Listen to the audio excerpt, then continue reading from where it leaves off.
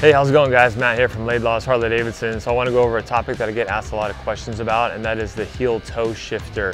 If you're new to the motorcycle, the cruising, touring, motorcycle world, you may not have ever seen a heel shifter, which is commonly found on touring bikes equipped with floorboards.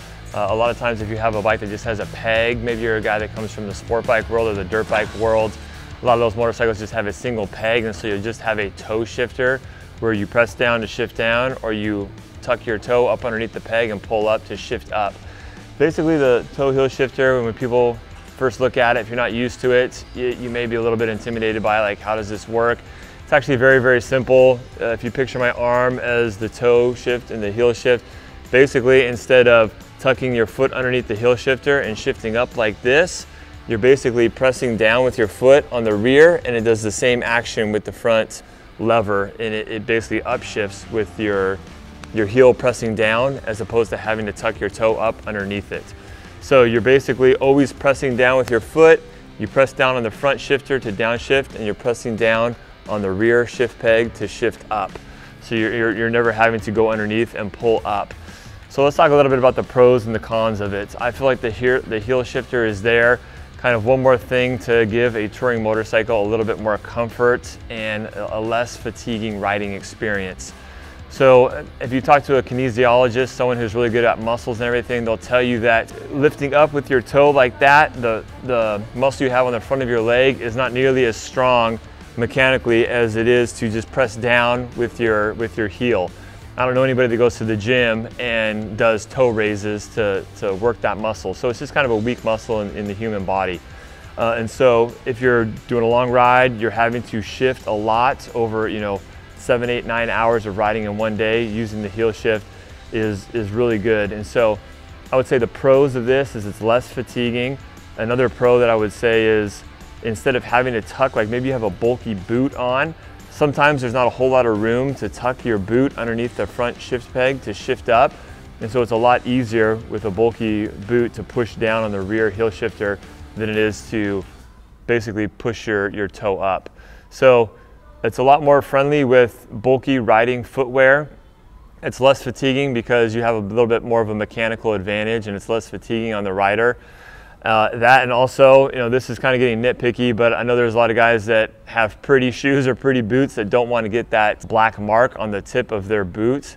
And so without having to use your toe to upshift, you don't have to get that little black mark on the front of your boot. Again, most guys that ride don't really care about getting their shoes dirty. Some people, I will say the cons, some people say it's a little bit too cumbersome. They don't like the feeling of having something behind their foot to either block their ability to shift their foot around on the floorboard. Some people they don't want to accidentally hit that rear shift peg and accidentally upshift the motorcycle.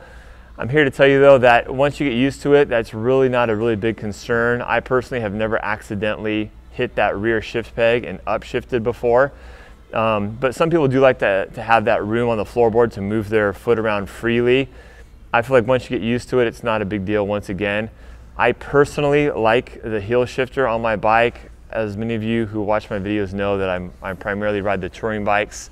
I much prefer the heel shifter. Once you get used to it, it's really, really nice.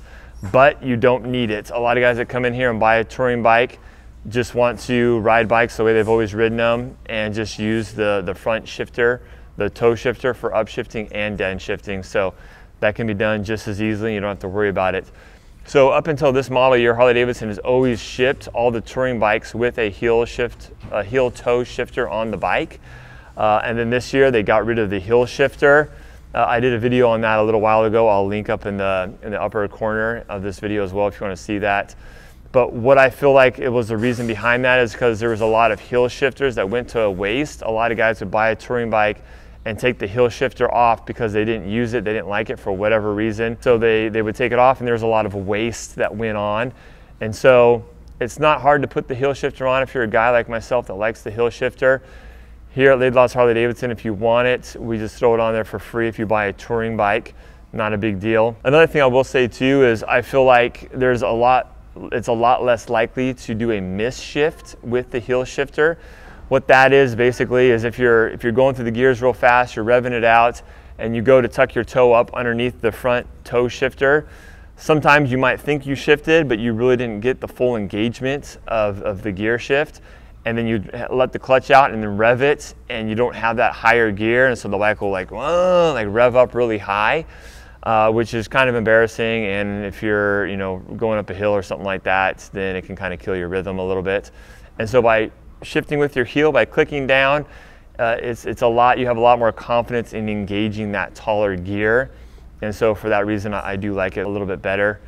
One thing that I can say too is maybe another one of the cons is sometimes people mentally get confused. I've heard people like say, oh, I needed to shift up and I got confused in the moment, and instead of upshifting, I downshifted, which can be tough because if you downshift when you're actually trying to go up a gear but you go down a gear, you'll rev out your engine. If you let the clutch out too quickly, you might actually lock the wheels and you may skid a little bit. That is, unless you have the new RDRS with the torque drag slip control, but that's a completely different story. But let me know what you guys think in the comments below. Do you guys prefer the heel shifter, the toe heel shifter, or do you prefer just the toe shifter? And if you have any other questions around this topic, let me know. Thanks guys. We'll catch you on the next one. See ya.